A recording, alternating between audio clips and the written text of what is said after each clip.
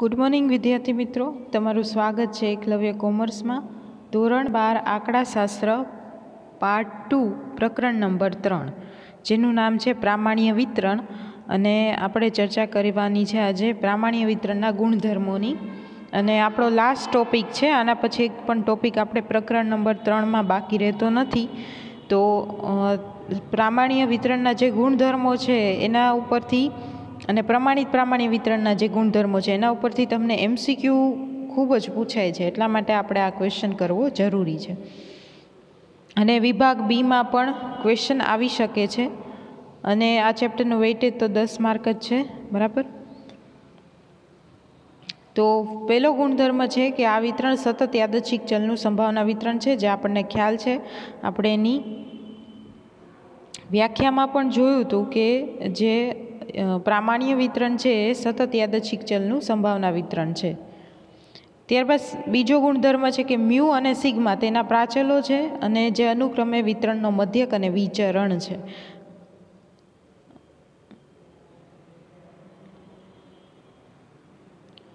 હવે જુઓ, આપણે આગળનું જે પ્રકરણ હતું એમાં દ્વિપદી ચલનું વિતરણ હતું, બરાબર.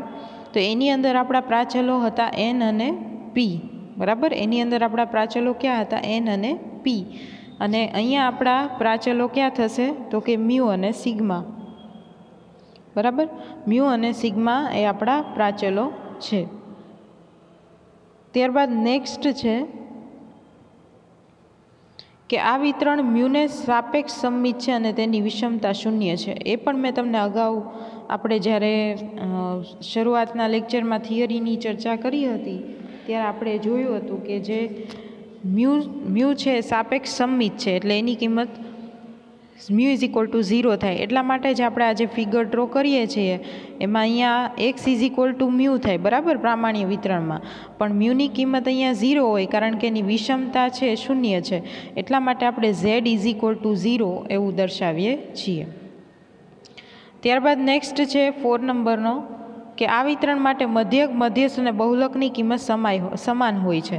એટલે મધ્યક એટલે મ્યુ, મધ્યસ્થ એટલે m અને બહુલક એટલે mo.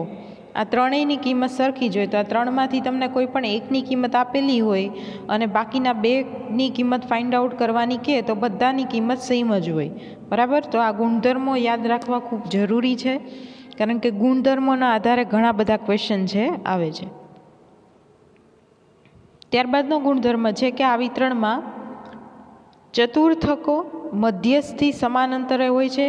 ટૂંકમાં કહીએ તો Q3 - m is equal to m - Q1. તમારે આને સૂત્ર તરીકે યાદ રાખો તોય ચાલે, અને ગુણધર્મ તરીકે યાદ રાખો તોય ચાલે, અને સૂત્રના લિસ્ટમાં તમે આને ઇન્ક્લુડ કરી દેશો તો બી ચાલશે કે Q3 - m is equal to m - Q1. બીજી ભાષામાં કહીએ તો m is equal to Q3 + Q1/2. આ સૂત્રનો ઉપયોગ તો વિભાગ A અને Bમાં કરવાનો આવશે જ, એટલે આ સૂત્ર તો ખાસ તમારે યાદ રાખી લેવું. હવે આ જે ફોર્મ્યુલા છે આના ઉપરથી જ ડિરાઈવ થયેલી છે, કંઈ નવી નથી, બરાબર.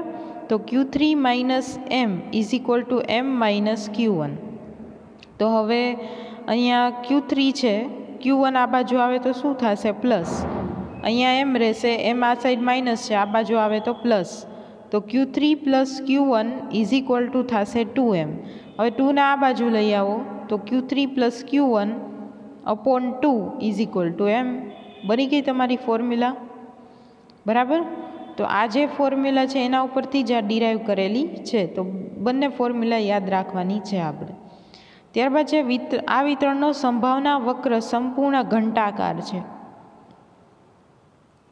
એ તો આપણે આ રીતે ડ્રો કરીએ જ છીએ ને, ઘંટાકાર સ્વરૂપ, એ તમને કીધું છે.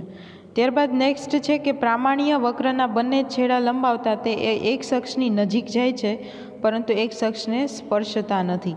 તો મેં તમને ફિગર ડ્રો કરતી વખતે ઘણી બધી બાબતો ધ્યાન રાખવાનું કીધું છે કે આ બે જે છેડા હોય આજે એ તમારે ટચ અહીંયા નથી કરાવવા દેવાના, એ બંને આ રીતને જ તમારે રાખવાના છે, એ જ તમને કીધું છે. ત્યારબાદ કીધું છે કે આ વિતરણના અંતિમ ચતુર્થકો એટલે Q1 અને Q3 થશે. એની અંદાજિત કિંમત આટલી હોય. તો આ પણ તમારે ફોર્મ્યુલા તરીકે જ યાદ રાખવાનું છે. Q1 is equal to mu minus 0.675 sigma અને Q3 is equal to mu plus 0.675 sigma. બરાબર, આ રીતે આ તમારી ફોર્મ્યુલા છે Q1 અને Q3ની. તો Q1 is equal to mu minus 0.675 sigma અને Q3 is equal to mu plus 0.675 sigma. આ ફોર્મ્યુલા તરીકે જ યાદ રાખી લેવા વિનંતી. બરાબર. ત્યારબાદ સરેરાશ વિચલન અને ચતુર્થક વિચલનની ફોર્મ્યુલા છે કે ચતુર્થક વિચલન ઇઝ ઇક્વલ ટુ 2/3 સિગ્મા, સરેરાશ વિચલન ઇઝ ઇક્વલ ટુ 4/5 સિગ્મા. આ ફોર્મ્યુલા છે જે આપણે યાદ રાખવાની છે. ત્યારબાદ તમને ક્ષેત્રફળ આપેલા છે અલગ અલગ કિંમતોના. તો એક ક્ષેત્રફળ પણ યાદ રાખવા જરૂરી છે, એ પણ MCQમાં પૂછાય જ છે અને વિભાગ બીમાં પણ ક્વેશ્ચન એનો આવે જ છે. એમાં પહેલું છે કે પ્રામાણ્ય વક્ર હેઠળનું કુલ ક્ષેત્રફળ 1 હોય છે. એ તો આપણને ખ્યાલ જ છે ને, આપણે આ જે ફિગર ડ્રો કરીએ છીએ તો આનું કુલ ક્ષેત્રફળ કેટલું હોય? 1. વચ્ચે લાઈન ડ્રો કરો તો આ બાજુનું 0.5 અને આ બાજુનું 0.5 એટલે કુલ ક્ષેત્રફળ થશે 1. અને x is equal to mu, આગળની શિરોલંબ રેખાની બંને તરફના ક્ષેત્રફળની કિંમત 0.5 હોય, એ બી આપણને ખ્યાલ છે. તો પહેલું તો ઇઝી હતું ને આપણે અત્યાર સુધી જાણીએ છીએ. હવે બીજાથી તમારે યાદ રાખવાનું છે કે તમારી જે શિરોલંબ રેખા છે એનું જે ક્ષેત્રફળ છે એટલે કે મ્યુ પ્લસ ઓર માઇનસ સિગ્માનું ક્ષેત્રફળ થશે 0.6826. આ તમારે યાદ રાખવાના છે બધા ક્ષેત્રફળ. ત્યારબાદ મ્યુ પ્લસ ઓર માઇનસ 2 સિગ્માનું ક્ષેત્રફળ થશે 0.9545. મ્યુ પ્લસ ઓર માઇનસ 3 સિગ્માનું ક્ષેત્રફળ થશે 0.9973 અને મ્યુ પ્લસ ઓર માઇનસ 1.96 સિગ્માનું ક્ષેત્રફળ થશે 0.95 અને મ્યુ પ્લસ ઓર માઇનસ 2.575 સિગ્માનું ક્ષેત્રફળ થશે 0.99. બરાબર. અને આ જે ક્ષેત્રફળ છે એ પ્રેક્ટિકલ સમમાં તમને નથી પૂછાવાનું અને એ ઉપયોગી પણ નથી. આ જે ક્ષેત્રફળ તમને અહીંયા 5 આપેલા છે, mu plus or minus sigma, mu plus or minus 2 sigma, mu plus or minus 3 sigma, mu plus or minus 1.96 sigma, mu plus or minus 2.575 sigma, આ બધા ક્ષેત્રફળ વિભાગ A, B, Cના જે દાખલા હોય એમાં આવશે. મોટા દાખલામાં પણ આમ ઉપયોગી છે, પણ એવા દાખલા આપણને પૂછાવાના નથી કે જેમાં ક્ષેત્રફળનો ઉપયોગ થાય છે. કારણ કે આ ક્ષેત્રફળનો તમે ઉપયોગ કરો મતલબ તમારે ઊંધું કોષ્ટક જોવું પડે અને એ મેથડ આપણે અત્યારે સિલેબસમાં નથી. હવે આગળના જે ગુણધર્મ હતા એ હતા પ્રામાણ્ય વિતરણના ગુણધર્મો. હવે તમને ગુણધર્મો આપેલા છે પ્રમાણિત પ્રામાણ્ય વિતરણના ગુણધર્મો. હવે જુઓ, બેયની વચ્ચે બહુ માઇનોર ડિફરન્સ છે, એટલે ખાસ ધ્યાન રાખવાનું કે તમને જે ક્વેશ્ચન પૂછેલો છે એમાં તમને પ્રામાણ્ય વિતરણના ગુણધર્મો અનુસરવાનું કીધું છે કે પ્રમાણિત પ્રામાણ્ય વિતરણના ગુણધર્મો છે અનુસરવાનું કીધું છે, એ ખાસ ધ્યાન રાખવાનું. એમાં સૌથી પહેલો ગુણધર્મ જે સેમ પ્રામાણ્ય વિતરણમાં તો એ જ છે, કોમન ગુણધર્મ કે સતત યાદચ્છિક ચલનું વિતરણ છે. ત્યારબાદ આનો મધ્યક છે 0 હોય એટલે મ્યુ ઇઝ ઇક્વલ ટુ 0 અને સિગ્મા ઇઝ ઇક્વલ ટુ 1.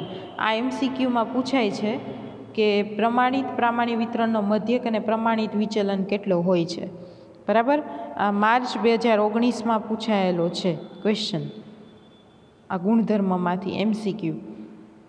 એટલે પ્રમાણિત પ્રામાણ્ય વિતરણનો મધ્યક મ્યુ ઇઝ ઇક્વલ ટુ 0 હોય અને સિગ્મા ઇઝ ઇક્વલ ટુ 1 હોય.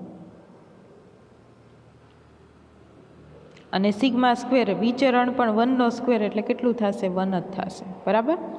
ત્યારબાદ ત્રીજો ગુણધર્મ તો બેયમાં સેમ જ આવે છે કે z ઇઝ ઇક્વલ ટુ 0 સાપેક્ષ સમમિત છે અને તેની વિષમતા 0 છે, જે આપણે અગાઉ પણ જોયું પ્રામાણ્ય વિતરણના ગુણધર્મમાં. પછી આ પણ કોમન છે કે સંપૂર્ણ ઘંટાકાર સ્વરૂપ હોય અને એક અક્ષને છેડા સ્પર્શતા નથી. ત્યારબાદ હવે ત્રીજા અને પ્રથમ ચતુર્થકની કિંમત. હવે ત્યાં શું હતું? ત્યાં હતું Q1 is equal to mu minus 0.675 sigma અને Q3 is equal to mu plus 0.675 sigma. આવું હતું ને પ્રામાણ્ય વિતરણમાં. તો આ પ્રમાણિત પ્રામાણ્ય વિતરણના ગુણધર્મમાં આપણે શું કરવાનું છે? મ્યુ અને સિગ્મા કાઢી નાખવાના અને બાકી જે કિંમત છે ડાયરેક્ટ થશે આપણી કિંમત. Q1 is equal to minus 0.675 અને Q3 is equal to 0.675 plus એ આપણું પ્રમાણિત પ્રામાણ્ય વિતરણના ચતુર્થકો હશે, અંતિમ ચતુર્થકો. પછી ચતુર્થક વિચલન પહેલાંમાં શું હતું? પ્રામાણ્ય વિતરણમાં 2/3 સિગ્મા. અહીંયા સિગ્મા અને મ્યુ નીકળી જશે, અહીંયા ઓનલી આવશે 2/3. પછી સરેરાશ વિચલન પ્રામાણ્ય વિતરણમાં કેટલું હતું? 4/5 સિગ્મા, અને આમાં આવશે ઓનલી 4/5. બરાબર, બહુ ઇઝી છે. પછી જે કુલ ક્ષેત્રફળ હોય પ્રમાણિત પ્રામાણ્ય વક્રનું એ 1 થશે, અને z ઇઝ ઇક્વલ ટુ 0 હોય, શિરોલંબ રેખાની બંને બાજુનું ક્ષેત્રફળ 0.5 હોય. પછી બીજું ક્ષેત્રફળ કીધું છે. હવે જો આ ક્ષેત્રફળ છે ને, આપણે જે અગાઉ યાદ રાખ્યા ને એ જ છે, પણ એમાં ને આમાં ડિફરન્સ શું હશે? એમાં આપણે mu plus or minus sigma ને mu plus or minus 2 sigma કરતા હતા ને, તો એમાંથી આ મ્યુ અને સિગ્મા અહીંયા કાઢી નાખવાના છે. અહીંયા ઝેડ પ્લસ ઓર માઇનસ 1 ને ઝેડ પ્લસ ઓર માઇનસ 2 એ રીતે આપણે યાદ રાખવાનું છે. અને ક્ષેત્રફળ તો સેમ જ છે બધાના. બરાબર, આપણે આગળ શું હતું? મ્યુ પ્લસ ઓર માઇનસ સિગ્માનું ક્ષેત્રફળ હતું 0.6826. અહીંયા ઝેડ પ્લસ ઓર માઇનસ 1નું ક્ષેત્રફળ થશે 0.6826. પછી પ્રામાણ્ય વિતરણમાં મ્યુ પ્લસ ઓર માઇનસ 2 સિગ્માનું ક્ષેત્રફળ હતું 0.9545. અહીંયા ઝેડ પ્લસ ઓર માઇનસ 2નું ક્ષેત્રફળ થશે 0.9545. ટૂંકમાં પ્રામાણ્ય વિતરણમાં જે મ્યુ અને સિગ્મા હતા એ આમાંથી નીકળી જશે, અને એની જગ્યાએ ઝેડ આવી જશે, અને જે કિંમતો હોય એ તો સેમ જ છે. અહીંયા 2 હોય તો આ ક્ષેત્રફળ પ્લસ ઓર માઇનસ 3 હોય તો 0.9973, પ્લસ ઓર માઇનસ 1.96 હોય તો 0.95, અને પ્લસ ઓર માઇનસ 2.575 હોય તો 0.99. બરાબર, આ આપણા ક્ષેત્રફળ છે. તો બસ આ જ આપણે ગુણધર્મો, જે લાસ્ટ ટોપિક બાકી હતો એ છે. તો અહીંયા આપણા પ્રમાણિત પ્રામાણ્ય વિતરણ અને પ્રામાણ્ય વિતરણના ગુણધર્મો પૂરા થઈ છે. એમાં ઘણા બધા ગુણધર્મો આપણા કોમન છે, એટલે યાદ રાખવામાં ઇઝી રહેશે. હવે આપણે ગુણધર્મો ઉપરથી કેવા ક્વેશ્ચન પૂછાય છે આપણે જોઈ લઈએ. એના માટે આપણે વિભાગ A, B અને C એની ચર્ચા કરી લઈએ, એટલે આપણને ખ્યાલ આવે કે કેવા પ્રકારના ક્વેશ્ચન છે એ પૂછાઈ શકે. બાકી આપણે જે મોટા સમ જે પૂછાવાના છે એ બધી મેથડ આપણે પૂરી કરેલી છે. ઓકે, સ્વાધ્યાય 3માં વિભાગે આપેલો છે તમને ટેક્સ્ટ બુકમાં. એમાં પહેલો ક્વેશ્ચન છે કે નીચેના પૈકી મ્યુ એટલે કે મધ્યક અને સિગ્મા એટલે પ્રમાણિત વિચલન વાળા પ્રામાણ્ય ચલ એક્સનું સંભાવના ઘટત્વ વિધેય ગયું છે. તો આપણે આ શરૂઆતના લેક્ચરમાં કરેલું હતું પ્રામાણ્ય વિતરણનું સંભાવના ઘટત્વ વિધેય. તો હવે અહીંયા તમે ડિસાઈડ કરો કયું આવશે.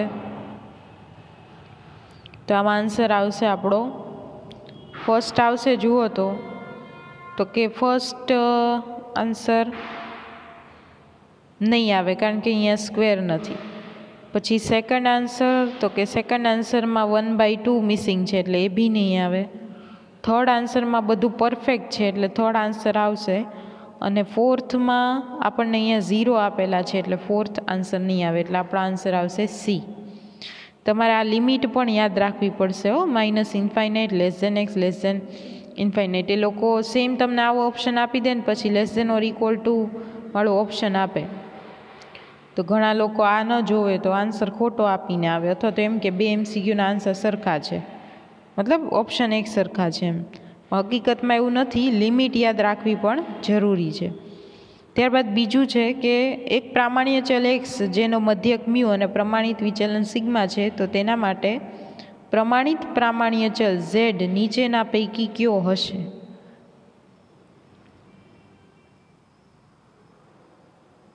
તો આનો ઉપયોગ તો આપણે મોટા દાખલામાં બહુ કરેલો છે. શું આન્સર આવે આનો? z = x - μ/σ d. બરાબર. ત્યારબાદ પ્રમાણિત પ્રામાણ્ય ચલનું સંભાવના ઘટત્વ વિધેય, તેમાં x - μ/σ ની જગ્યાએ z આવતો હોવો જોઈએ. બરાબર. તો આમાં આપણો સાચો ઓપ્શન કયો થશે? જો અહીંયા તમને શું કહેવાય 1/2π એ મિસિંગ છે એટલે આ આન્સર ન આવે. પછી આ ઓપ્શન છે બી, એમાં બધું પરફેક્ટ છે એટલે આ આન્સર આવશે. પછી આની અંદર અહીંયા 0 લખેલા છે, ત્યાં -ઇન્ફાઇનાઇટ આવે એટલે એ ઓપ્શન ન આવે. અને અહીંયા -1/2 મિસિંગ છે એટલે આપણો સાચો ઓપ્શન થશે બી. ત્યારબાદ હમણાં જ રિસેન્ટલી આપણે કરેલું છે 4th નંબરનો MCQ, આ માર્ચ 2019માં પણ પૂછાયેલો છે કે પ્રમાણિત પ્રામાણ્ય ચલનો મધ્યક અને વિચરણ કયો હોય. તો હમણાં જ આપણે કર્યું. મધ્યક એટલે મ્યુ ઇઝ ઇક્વલ ટુ 0. પ્રમાણિત વિચલન 1 હોય એટલે સિગ્મા સ્ક્વેર પણ કેટલું થશે? 1. તો આમાં આપણો સાચો આન્સર શું આવશે? 4th માં એ. બરાબર. આ બધા હવે પછીના ક્વેશ્ચન છે, હમણાં આપણે રિસેન્ટલી કરેલા છે એમાંથી જ પૂછાયેલા છે. એટલે ગુણધર્મો બહુ મહત્ત્વના છે MCQમાં રોકડા માર્ક્સ સ્કોર કરવા માટે. ત્યારબાદ છે પ્રામાણ્ય વક્ર હેઠળનું કુલ ક્ષેત્રફળ કેટલું હોય? તો એ પણ આપણને ખબર છે, 1. પછી નેક્સ્ટ છે પ્રામાણ્ય વિતરણના 99% અવલોકનો સામાન્ય રીતે નીચેના પૈકી કઈ સીમામાં હોય છે? 99% એટલે તમને ક્ષેત્રફળ આપેલું છે. 99% એટલે 99/100 કરો એટલે તમારો આન્સર આવશે 0.99. તો શેનું ક્ષેત્રફળ 0.99 હોય યાદ કરો જોઈ. તેમાં કયો આન્સર આવશે? 2.575 આવશે. જુઓ અહીંયા હમણાં જ આપણે ગુણધર્મો કર્યા. પ્રામાણ્ય વિતરણ, હા, પ્રમાણિત પ્રામાણ્ય વિતરણ નથી. એટલે શબ્દો પણ ખાસ યાદ રાખવા જરૂરી છે. જુઓ અહીંયા મ્યુ ± 2.575 એનું ક્ષેત્રફળ કેટલું છે? 0.9. તો અહીંયા ઊંધો ક્વેશ્ચન તમને ઘણી વખત પૂછશે કે 99% અવલોકનોની સીમા કઈ? તો આ આવશે. બરાબર. મ્યુ ± 2.575. એટલે આપણો સાચો આન્સર આવશે ડી.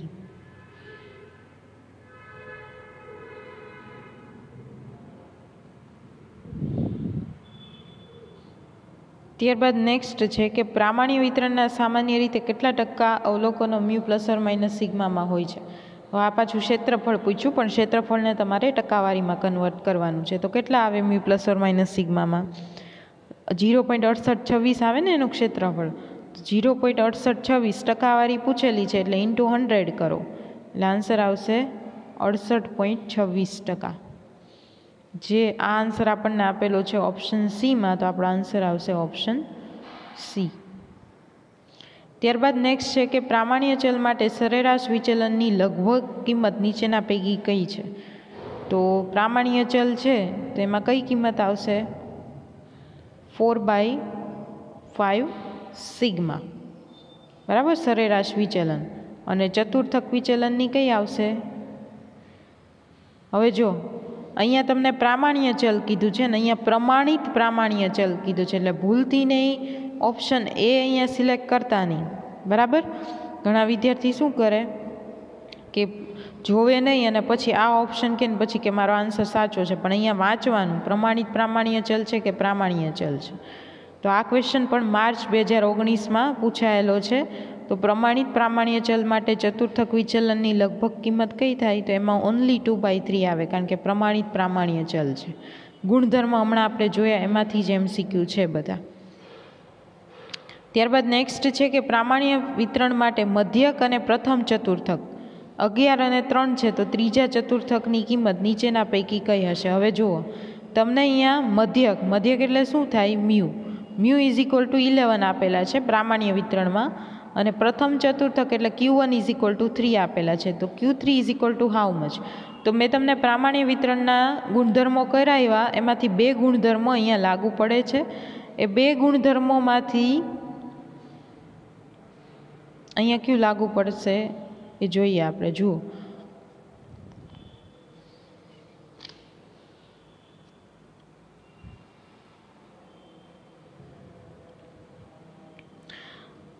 સૌથી પહેલાં આપણે ગુણધર્મ જોયો તો મ્યુ = m = mo. પ્રામાણ્ય વિતરણમાં ત્રણેય સરખા હોય. તો અહીંયા મ્યુ 11 છે તો મધ્યસ્થ અને બહુલક પણ કેટલા થશે? 11 જ થશે. બરાબર. અને બીજી એક ફોર્મ્યુલા તમને યાદ હોય તો m = Q1 + Q3/2 યાદ છે? તો અહીંયા મ્યુ 11 છે તો m પણ કેટલા થશે? 11. પછી Q1 છે 3, Q3 આપણે શોધવાનો છે /2. 2 ને આ બાજુ લઈ જાઓ તો 11 × 2 કેટલા થશે? 22. તો 22 = 3 + Q3. તો Q3 = થશે 22 - 3, એટલે Q3 = થશે 19. બરાબર. એટલે આમાં આપણો સાચો આન્સર આવશે 19, ઓપ્શન સી. તો તો આ રીતે ગુણધર્મ ડિટેલમાં આવડતા હશે તો જ તમે MCQ છે સોલ્વ કરી શકો. ત્યાર પછીનો નેક્સ્ટ છે, એક પ્રામાણ્ય વિતરણ માટે સરેરાશ વિચલનની કિંમત 20 છે. પ્રામાણ્ય વિતરણ માટે સરેરાશ વિચલનની કિંમત 20 છે. તો પ્રામાણ્ય વિતરણનું સરેરાશ વિચલનનું સૂત્ર શું આવશે?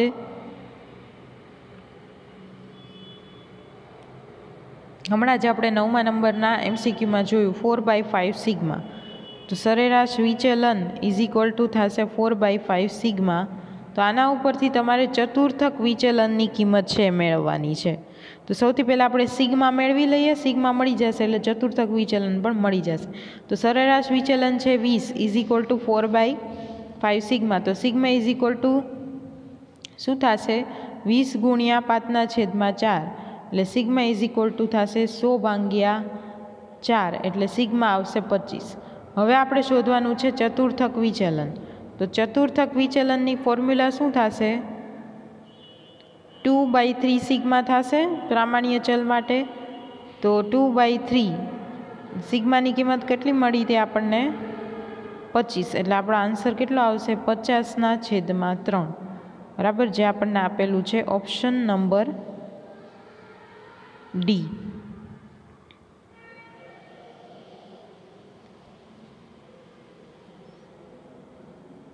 ત્યારબાદ નેક્સ્ટ છે પ્રામાણ્ય વિતરણના પ્રચલિત સંકેતોમાં જો x બરાબર 25 અને મ્યુ બરાબર 20 અને સિગ્મા બરાબર 5 હોય તો પ્રમાણિત પ્રામાણ્ય પ્રાપ્તાંકની કિંમત શોધો. પ્રાપ્તાંક એટલે z. તમને હંમેશા એમ કે પ્રાપ્તાંક, તો પ્રાપ્તાંક એટલે શું થાય? z. તમારે ઝેડની કિંમત શોધવાની છે. તો ઝેડની કિંમત થશે x minus mu upon sigma. તો 25 માઇનસ 20 એટલે 5, 5/5 એટલે આન્સર કેટલો આવશે? 1, ઓપ્શન એ. ત્યારબાદ નેક્સ્ટ ક્વેશ્ચન છે કે એક પ્રામાણ્ય ચલ એક્સનો મધ્યક 50 છે. જો x બરાબર 25 હોય અને z પ્રાપ્તાંકની કિંમત -2.5 હોય તો વિતરણના વિચરણની કિંમત નીચેના પૈકી કઈ હશે? હવે જો તમને z પ્રાપ્તાંક આપેલો છે તો z પ્રાપ્તાંકની ફોર્મ્યુલા શું છે? x minus mu upon sigma. આપણી પાસે ઝેડની કિંમત છે -2.5. એક્સનો મધ્યક x બરાબર છે 25 અને એક્સનો મધ્યક કેટલો આપણને આપેલો છે? 50 અપોન છે સિગ્મા. 25 માઇનસ 50 એટલે -25. તો -2.5 is equal to -25 upon sigma.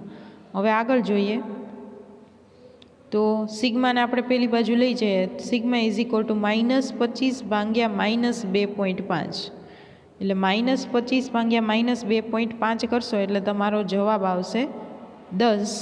આ સિગ્મા તમને સિગ્મા નહીં, તમને સિગ્મા સ્ક્વેર પૂછેલું છે વિચરણ. તો સિગ્મા સ્ક્વેર એટલે 10નો સ્ક્વેર. તો 10નો સ્ક્વેર કેટલો થશે? 100. એટલે આપણો આન્સર આવશે બી. ત્યારબાદ નેક્સ્ટ છે કે એક પ્રામાણ્ય ચલનું વિતરણ n કૌંસમાં 20 અને 4 વડે દર્શાવવામાં આવ્યું હોય તો તેના 99.73% અવલોકનની નીચેના પૈકી કઈ અંતરાલમાં હશે? હવે જો આ મેં તમને શરૂઆતમાં યાદ રાખવાનું કીધું હતું, જો તમને યાદ હોય તો.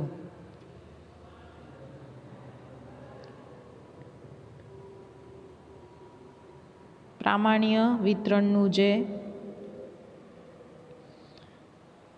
વ્યાખ્યા છે એની અંદર આપણે આ જોયું હતું. એની ત્યારે પણ મેં તમને કીધું હતું આ MCQમાં પૂછાય છે એટલે ખાસ યાદ રાખી લેવા વિનંતી.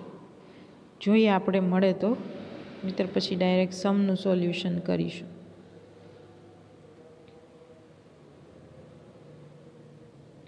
હા, જો કે પ્રામાણ્ય ચલ એક્સના વિતરણને પ્રામાણ્ય વિતરણ કહેવાય અને તેને સંકેતમાં આ પ્રામાણ્ય વિતરણનો સંકેત છે. સંકેતમાં n કૌંસમાં મ્યુ સિગ્મા સ્ક્વેર વડે દર્શાવવામાં આવે છે. આ પ્રામાણ્ય વિતરણનો સંકેત છે. તો હવે તમને આના ઉપરથી આઈડિયા આવશે કે તમને જે MCQમાં n કૌંસમાં જે આપેલી છે કિંમત એ શેની હશે? બરાબર. તો આપણને n કૌંસમાં 20 અને 4 આપેલા છે. તો એમાં મ્યુ બરાબર કેટલા થશે? મ્યુ બરાબર થશે 20 અને sigma square is equal to કેટલા થશે? 4. તો અહીંયા મ્યુ બરાબર 20 અને sigma square is equal to 4. તો સિગ્મા ઇઝ ઇક્વલ ટુ કેટલા થશે? 2 થશે. બરાબર. હવે તમને 99.73% અવલોકનોની કયા અંતરાલમાં હશે એ કીધું છે. તો 99.73% એ કઈ સીમામાં આવે છે એ આપણે જોઈએ. બરાબર, ગુણધર્મો હમણાં આપણે સ્ટડી કરેલા હતા. તો 99.73 છે એટલે 0.9973 એ કોનું ક્ષેત્રફળ છે એ આપણે અહીંયા જોવાનું છે. તો 0.9973 છે મ્યુ ±3 સિગ્માનું ક્ષેત્રફળ છે. એટલે આપણે મ્યુ ±3 સિગ્માવાળી કિંમત લઈ અને એમાં મ્યુ અને સિગ્માની કિંમત મૂકીશું એટલે આપણને આન્સર મળી જશે. બરાબર, મ્યુ ±3 સિગ્મા.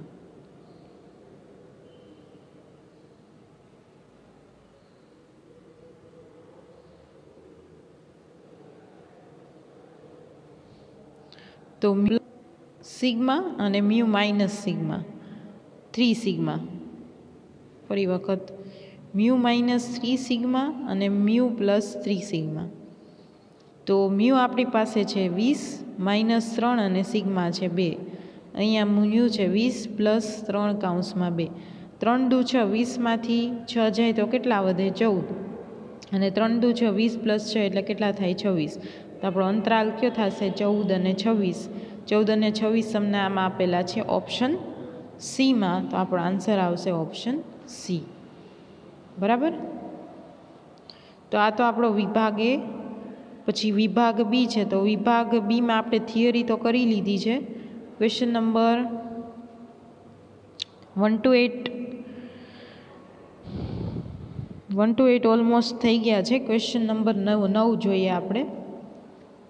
તો ક્વેશ્ચન નંબર 9ની અંદર તમને મધ્યક આપેલો છે 10 અને પ્રમાણિત વિચલન આપેલું છે 6. ક્વેશ્ચન નંબર 10ની અંદર છે. ઓકે, ચલો પહેલાં 9 નંબરનો જોઈ લે, પછી 10 નંબરનો જોઈશું. તો ક્વેશ્ચન નંબર 9માં તમને મધ્યક 13.25 આપેલો છે પ્રામાણ્ય વિતરણનો, એટલે મ્યુ = થશે 13.25 અને પ્રમાણિત વિચલન એટલે સિગ્મા = થશે 10. તો તમારે Q3 શોધવાના છે. તો Q3ની ફોર્મ્યુલા શું હતી? યાદ છે તમને? Q3 = પ્રામાણ્ય વિતરણમાં મ્યુ + 0.675 સિગ્મા. તો બસ હવે આપણી પાસે બધું છે, તો આમાં મૂકી દો કિંમત 13.25 + 0.675 કૌંસમાં 10. આનું સોલ્યુશન કરો તો 0.675 × 10 એટલે 6.75. 13.25માં 6.75 એડ કરો એટલે આપણો આન્સર આવશે Q3નો 20. બરાબર. આ રીતે ગુણધર્મનો ઉપયોગ કરી અને ક્વેશ્ચન છે આપણે સોલ્વ કરવાના છે. આ જે ક્વેશ્ચન છે માર્ચ 2018માં પૂછાયેલો છે, ક્વેશ્ચન નંબર 9. અને ક્વેશ્ચન નંબર 8 છે માર્ચ 2019માં પૂછાયેલો છે. મ્યુ ±2 સિગ્માનું ક્ષેત્રફળની ટકાવારી લખવાની છે. તો ક્ષેત્રફળ થાય 0.9545 × 100 કરો એટલે ટકાવારી થશે 95.45%. ત્યારબાદ છે ક્વેશ્ચન નંબર 10. ક્વેશ્ચન નંબર 10માં મધ્યક આપેલો છે 10, પ્રમાણિત વિચલન છે 6, એટલે મ્યુ = 10, સિગ્મા = 6 અને પ્રામાણ્ય વિતરણને અનુસરે છે. પ્રામાણ્ય વિતરણને ચતુર્થક વિચલનની કિંમત શોધવા માટેનું સૂત્ર શું છે? 2/3 સિગ્મા. તો 2/3 × 6. તો આ 3 દુ 6 એટલે આન્સર આવશે તમારો 4. બરાબર. ચતુર્થક વિચલન મળશે તમને 4. ત્યારબાદ નેક્સ્ટ છે ક્વેશ્ચન નંબર 11. એમાં તમને સરેરાશ વિચલન આપી દીધેલું છે. સરેરાશ વિચલન પ્રામાણ્ય વિતરણને અનુસરે છે. તો સરેરાશ વિચલનની ફોર્મ્યુલા શું છે? હમણાં આપણે MCQ સોલ્વ કરેલો છે, 4/5 સિગ્મા. તો અહીંયા તમને પ્રમાણિત વિચલનની કિંમત શોધવાનું કીધું છે. તો ચતુર્થક સરેરાશ વિચલન છે 8 = 4/5 સિગ્મા. સિગ્મા = થશે 8 × 5/4 એટલે આપણો સિગ્માનો આન્સર આવશે 10. સિગ્મા એટલે પ્રમાણિત વિચલન. બરાબર. એવી જ રીતે ચતુર્થક વિચલન ઉપરથી પ્રમાણિત વિચલન શોધવાનું કીધું છે. તો એ તો હવે તમને આવડે, એટલે 12th તમારા હોમવર્કમાં કરવાનું છે. પછી ક્વેશ્ચન નંબર 13, એમાં તમને કીધું છે કે પ્રમાણિત પ્રામાણ્ય ચલના સંભાવના વિતરણના મધ્યના 50% અવલોકનોની કિંમતની અંદાજિત સીમાઓ લખો. હવે જુઓ, આમાં થોડુંક તમારે લોજિક ચલાવવાનું છે. મધ્યના 50% અવલોકનોની કિંમત એટલે શું થાય?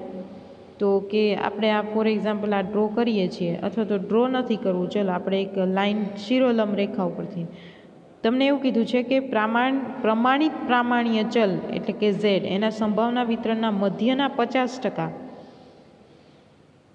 અવલોકનની અંદાજિત સીમાઓ શોધો.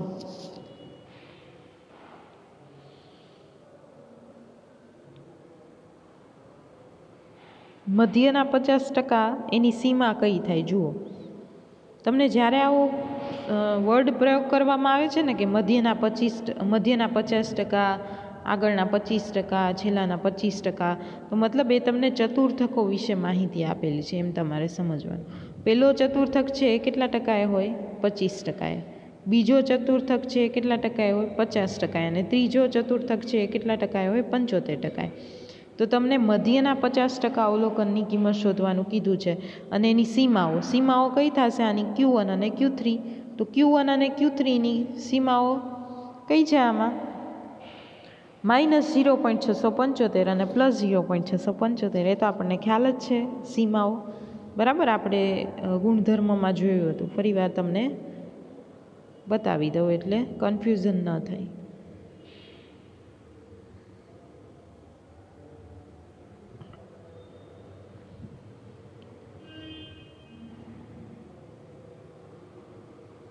આ રહ્યું, બરાબર, એ જેનો આન્સર છે. પણ તમને ક્વેશ્ચન છે થોડી અલગ સ્ટાઇલમાં પૂછેલો છે એટલે ઘણા વિદ્યાર્થીઓને કન્ફ્યુઝન થાય. પણ મધ્યના 50% અવલોકન એટલે મધ્યસ્થ પણ કહી શકો અને બીજો ચતુર્થક પણ કહી શકો, પણ એની સીમા ચતુર્થકમાં જ હોય. મધ્યસ્થ તો એક જ હોય ને, ચતુર્થકો 3 હોય, એટલે એની સીમા થાય Q1 અને Q3. એટલે તમને થોડોક ટ્વિસ્ટ કરીને ક્વેશ્ચન છે પૂછેલો છે. ઓકે, ત્યારબાદ નેક્સ્ટ ક્વેશ્ચન છે કે Q1 અને Q3 એટલે કે અંતિમ ચતુર્થકો 20 અને 30 છે, તો મધ્યકની કિંમત શોધો. હવે આમાં આપણે જે પેલું ફોર્મ્યુલા છે મધ્યસ્થની, m=Q3 + Q1 / 3, એનો જ ઉપયોગ કરવાનો છે. એટલે 20 + 30 ભાગ્યા 2 એટલે આન્સર આવશે આપણો 25. હવે તમને ખ્યાલ છે x μ m x નહીં, સોરી, μ m m. તો જેટલો આપણો મધ્યસ્થ હશે એટલો જ આપણો શું હશે? મધ્યક હશે, બરાબર. તો મધ્યકની કિંમત અહીંયા કેટલી મળશે તમને? 25.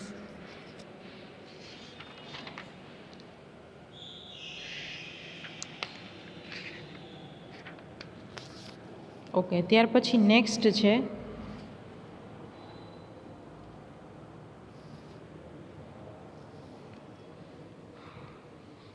Question number 15. વ્યક્તિઓના એક સમૂહમાં વ્યક્તિઓનો માસિક ખર્ચ પ્રામાણ્ય વિતરણને અનુસરે છે. જો સરેરાશ ખર્ચ 10,000 એટલે μ = 10,000 ને પ્રમાણિત વિચલન 1,000 હોય, તો યાદચ્છિક રીતે પસંદ કરેલ વ્યક્તિનો માસિક ખર્ચ 11,000થી વધુ હોવા માટે એક વિદ્યાર્થી તે માટે ઝેડ પ્રાપ્તાંક 1 મેળવે છે. તો ઝેડ પ્રાપ્તાંકની આ ગણતરી સાચી છે કે ખોટી? કારણ આપો. મતલબ ઝેડની કિંમત સાચી છે કે નહીં એ તમારે શોધવાનું છે. અને સાચી હોય તો કોઈ પ્રોબ્લેમ નથી, પણ જો ખોટી હોય તો તમારે સામે કારણ પણ આપવું પડે. તો ઝેડ પ્રાપ્તાંકની ફોર્મ્યુલા શું છે? x - μ / x છે, બરાબર. તો હવે અહીંયા આપણને શું કીધું છે? 11,000થી વધુ એટલે પ્રોબેબિલિટી ઓફ x > > 11,000. તો આની જગ્યાએ તો હું ઝેડ મૂકી દઈશ, > વધુ કીધું છે એટલે > આવશે. 11,000 - μ એટલે 10,000 / σ એટલે 1,000. તો 11,000 - 10,000 એટલે 1,000, 1,000 ભાગ્યા 1,000 એટલે આપણો આન્સર આવે 1. તો આપણી ઝેડની કિંમત અહીંયા કેટલી થશે? જુઓ તો ઝેડ પ્રાપ્તાંકની કિંમત > > 1. ઝેડ = 1 થશે? નહીં, ઝેડ > = 1 થશે. એટલા માટે આપણે આન્સરમાં શું લખી શકીએ કે ઝેડ પ્રાપ્તાંકની કિંમત 1 મેળવે છે ખોટી છે, કારણ કે ઝેડ પ્રાપ્તાંકની કિંમત z > > 1. પણ જો અહીંયા છે ને તમને 11,000થી વધુ કીધું છે એટલે આપણે ઝેડ ગ્રેટર દેન જ 1 કન્સિડર કરવાના છે. નોર્મલી આપણે મોટા સમ કરીએ તો એમાં ઇક્વલ ટુની સાઇન લઈએ છીએ, બરાબર. પણ અહીંયા જ્યારે આ રીતે તમને ક્વેશ્ચન પૂછે છે ત્યારે આપણે ખાલી વધુ કીધું હોય તો ગ્રેટર દેન, ઓછું કીધું હોય તો લેસ દેનની સાઇન લેવાનું. એટલે જે ઝેડ પ્રાપ્તાંકની કિંમત છે ઇઝ ગ્રેટર દેન 1, એટલે આ ગણતરી છે એ ખોટી છે. કન્ફ્યુઝ નહીં થતા કે greater than or equal to કેમ ન લીધું, એ મોટા સમમાં આપણે લઈ શકીએ. આમ તો Z greater than or equal to 1 લખો કે ઝેડ ગ્રેટર ધેન 1 લખો એ સરખા જ થાય, તમને શરૂઆતમાં મેં સમજાવેલું છે. પણ આજે આપણે ક્વેશ્ચન જે રીતે પૂછેલો છે એમાં ખાલી થી વધુનો શબ્દનો પ્રયોગ કરેલો છે, એટલે આપણે ઓનલી ગ્રેટર ધેન કન્સિડર કરવાનું છે.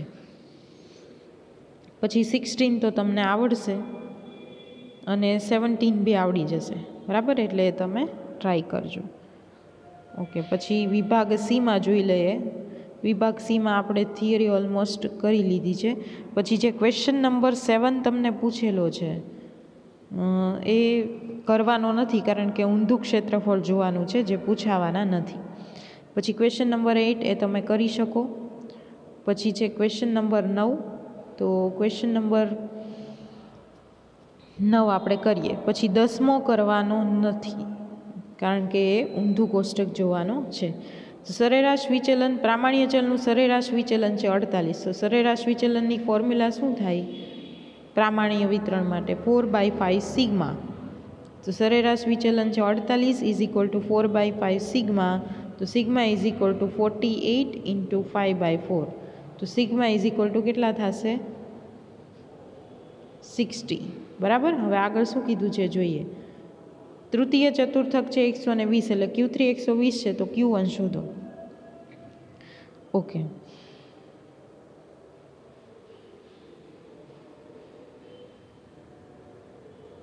હવે અહીંયા આપણને ચતુર્થક ચતુર્થક શોધવાનું કીધું છે. પણ જો અહીંયા આપણી પાસે એમ કે નથી, મ્યુ પણ નથી અને એમઓ પણ નથી, કાંઈ નથી. જો 3માંથી એક હોત તો મળી જાત આપણને. તો અહીંયા હવે શું કરવું પડશે? 11માનું ચતુર્થક વિચલનનું સૂત્ર, બરાબર, એ તમારે અહીંયા મૂકવું પડશે. 11માનું ચતુર્થક વિચલનનું સૂત્ર મૂકવું પડશે. તો સૌથી પહેલાં 12માનું ચતુર્થક વિચલનનું સૂત્ર શું છે? 2/3 સિગ્મા. એટલે 2/3 ઇન્ટુ 60, એટલે આપણો આન્સર આવશે ચતુર્થક વિચલનનો 40. હવે તમને યાદ હોય તો 11મા ધોરણમાં આપણે પ્રસારમાનના માપો ભણેલા છીએ, ચેપ્ટર નંબર 4. ન યાદ હોય તો 11માના પ્લેલિસ્ટમાંથી જોઈ લેજો. એમાં ચતુર્થક વિચલનની ફોર્મ્યુલા શું હતી? Q3 minus Q1 upon 2. તો ચતુર્થક વિચલન આપણી પાસે છે 40, Q3 આપણી પાસે છે 120 માઇનસ Q1 અપોન 2. તો 40 ગુણ્યા 2 કરો તો કેટલા આવે? 80. તો 80 is equal to 120 minus Q1.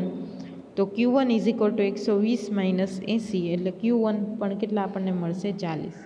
તો ઘણી વખત 12માની ફોર્મ્યુલાથી સોલ્યુશન ન થાય તો 11માની ફોર્મ્યુલા પણ આપણે યુઝ કરવી પડે. એટલા માટે જ 11થમાં પ્રસારમાનના માપો એ ચેપ્ટર તમને આપેલું છે. ઓકે, ત્યારબાદ ક્વેશ્ચન નંબર 10 તો કરવાનો નથી અને 11 પણ કરવાનો નથી, કારણ કે ઊંધું કોષ્ટક જોવાનું છે એટલા માટે. અને વિભાગ ડી, ઈ અને એફ એ આપણે ઓલરેડી કરી લીધેલો છે. વિભાગ ફરી વખત તમને હું કહી દઉં છું. વિભાગ ઈની અંદર ક્વેશ્ચન નંબર 1, 2, 3 જ કરવાના છે, બાકી એક પણ ક્વેશ્ચન કરવાના નથી. છતાં મેં તમને 10મો કરાવેલો છે અગાઉ. અને વિભાગ એફમાં આપણે ક્વેશ્ચન નંબર 1 એ તમારે હોમવર્કમાં કરવાનો છે, અને ક્વેશ્ચન નંબર 2 એમાં તમને ક્વેશ્ચન નંબર 2 છે. ઓકે, ચલો એમાં તમને થોડોક આઈડિયા આપી દઉં. એમાં 500 કર્મચારીઓ વિશે તમને માહિતી આપેલી છે. એનો મધ્યક છે 40 અને પ્રમાણિત વિચલન છે 6. 25% કર્મચારીઓ છે એ છટણી કરવા માંગે છે.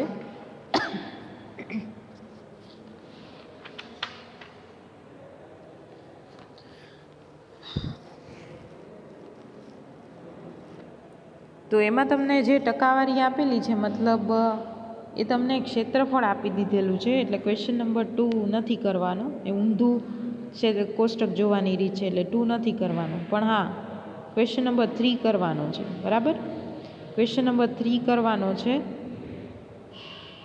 અને ક્વેશ્ચન નંબર જે 4 છે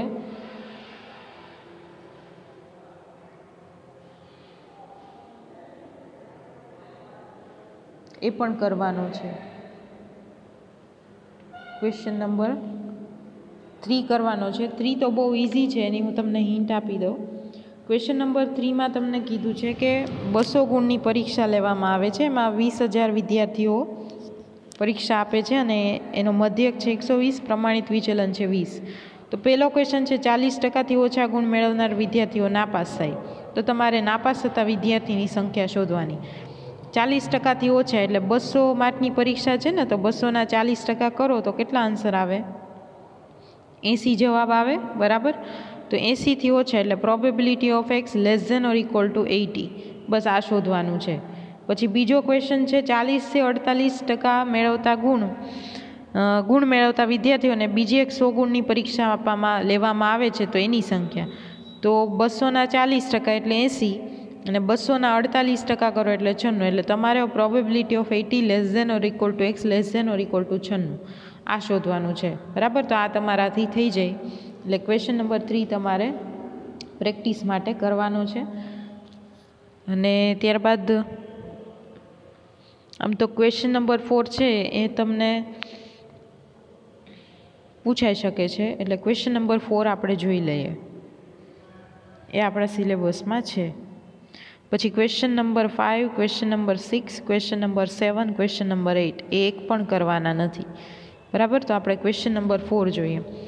ક્વેશ્ચન નંબર 4માં તમને કીધું છે કે એક સમૂહના વ્યક્તિઓનું માસિક આવકનું વિતરણ પ્રામાણિક વિતરણને અનુસરે છે અને તેમનો મધ્યક છે 20,000 અને પ્રમાણિત વિચલન છે 5,000.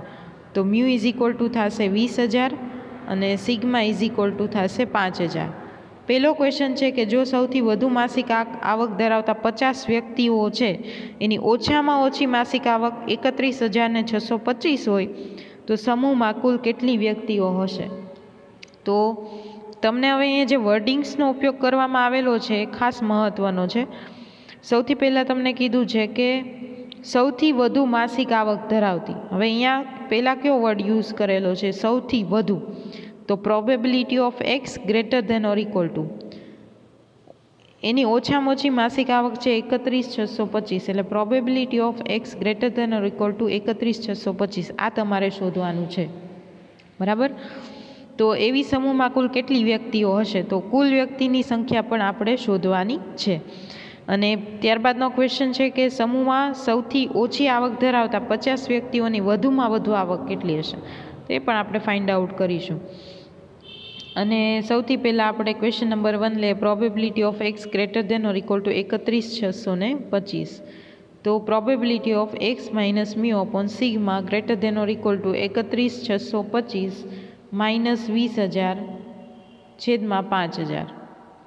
તો 31,625 માઇનસ 20,000 છેદમાં 5,000 કરશો એટલે 2.325 આવશે. પણ આપણને કે કોષ્ટકમાં અહીંયા જો કહી દીધેલું છે કાઉન્સમાં દશાંશ ચિહ્ન પોઈન્ટ પછીના જે 2 આંકડા છે એનો જ ઉપયોગ કરવાનો છે, એટલે 2.325. એટલે આપણે શોધવાનું છે probability of z greater than or equal to 2.33. બરાબર, હવે આપણે ફિગર ડ્રો કરીએ. આ આપણો પ્રામાણ્ય વિતરણ z ઇઝ ઇક્વલ ટુ 0. 2.33 છે એટલે જમણી બાજુ આવશે z 2.33 અથવા તો તેનાથી વધુ. એટલે આ પોર્શન આપણે ફાઇન્ડ આઉટ કરવાનો છે. તો આ પોર્શન જોઈતો હોય તો 0થી ઇન્ફાઇનાઇટનું ક્ષેત્રફળ હોય એમાંથી 0.2.33નું ક્ષેત્રફળ માઇનસ કરો એટલે એ પોર્શન તમને મળી જાય. તો 0થી ઇન્ફાઇનાઇટનું ક્ષેત્રફળ કેટલું હોય? 0.5 અને 2.33 એટલે તમારા લાસ્ટ પેજ નંબર ઉપર જુઓ 2.3નું 0.03માં એટલે ક્ષેત્રફળ તમને મળશે 0.4901. 0.5માંથી આ માઇનસ કરો એટલે તમારો આન્સર આવશે 0.0099. હવે આપણને વ્યક્તિની સંખ્યા શોધવાનું નહીં કીધું હોત ને તો આપણો આન્સર અહીંયા પૂરો થઈ જાય, પણ આપણને અહીંયા વ્યક્તિની સંખ્યા શોધવાનું પણ કીધું છે. તો આપણી પાસે કુલ વ્યક્તિની સંખ્યા શોધવાનું કીધું છે. ખાલી વ્યક્તિની સંખ્યા શોધવાનું કીધું હોય તો એ તો આપણને અહીંયા આપી દીધેલી જ છે, 50 વ્યક્તિ ક્વેશ્ચનમાં જ આપેલી છે. પણ આપણને કુલ વ્યક્તિની સંખ્યા શોધવાનું કીધું છે. અત્યાર સુધી શું કરતા કે આપણને છે ને કુલ વ્યક્તિ અહીંયા આપી દેતા, સમષ્ટિ n આપી દેતા અને આ આપણે શોધતા. અહીંયા આપણને જે શોધીએ છીએ આપેલું છે ને કુલ વ્યક્તિ શોધવાના છે. તો હવે આપણે અત્યાર સુધી કઈ રીતે કરતા એ હું તમને કહું. આપણી પાસે વ્યક્તિઓની સંખ્યા n હોય જ તે, તો આપણી પાસે n ઇન્ટુ આપણે ક્ષેત્રફળ કરતા એટલે આપણને વ્યક્તિની સંખ્યા મળતી. હવે અહીંયા આ આપી દીધેલું છે, આ કેટલા છે 50, n શોધવાના છે અને ક્ષેત્રફળ છે 0.0099. તો હવે n કરતા બનાવો તો n = 50/0.0099 એટલે n એટલે કુલ વ્યક્તિની સંખ્યા મળશે તમને 5051. બરાબર. એટલે અહીંયા થોડુંક કેલ્ક્યુલેશન લાસ્ટમાં ચેન્જ થાય છે કારણ કે આપણને કુલ વ્યક્તિની સંખ્યા આપેલી નથી, એ શોધવાનું છે. અને એમાં જે તમને ક્વેશ્ચન નંબર 2 આપેલો છે એ નહીં પૂછાય કારણ કે ક્વેશ્ચન નંબર 2માં તમારે ઊંધું કોષ્ટક જોવાનું છે. એમાં પણ તમને વ્યક્તિ આપી દીધેલી છે, 50 વ્યક્તિ કે સૌથી ઓછી આવક ધરાવતા 50 વ્યક્તિની વધુમાં વધુ આવક કેટલી હશે.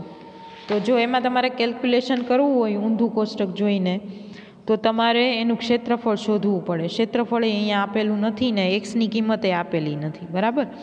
તો આપણે પ્રોબેબિલિટી ઓફ એક્સ ઓછામાં ઓછી આવક કીધું છે ને, તો <= x1 આ આપણને મળી જાય. કઈ રીતે મળે જુઓ.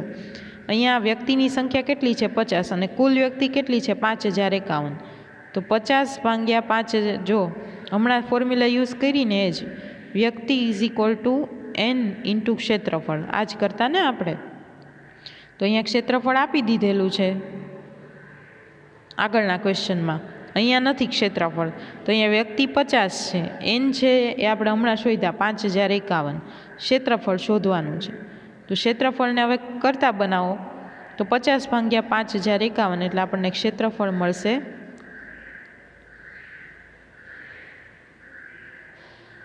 0.01. અને તો જો તમારે આ સમ પૂછાવાનો નથી પણ કેલ્ક્યુલેટ કરવો હોય તો આ રીતે થાય. Probability of x <= x1 = 0.01. તમારે ઊંધું ક્ષેત્રફળ જોવાનું થશે. બરાબર. પણ એવા સમ આપણને પૂછાવાના નથી. તો ફાઇનલી હવે આપણું જે પ્રકરણ નંબર 3 છે પ્રામાણ્ય વિતરણ એ અહીંયા પૂરું થાય છે અને હવે પછીના લેક્ચરમાં આપણે નેક્સ્ટ પ્રકરણની શરૂઆત કરીશું. Thank you.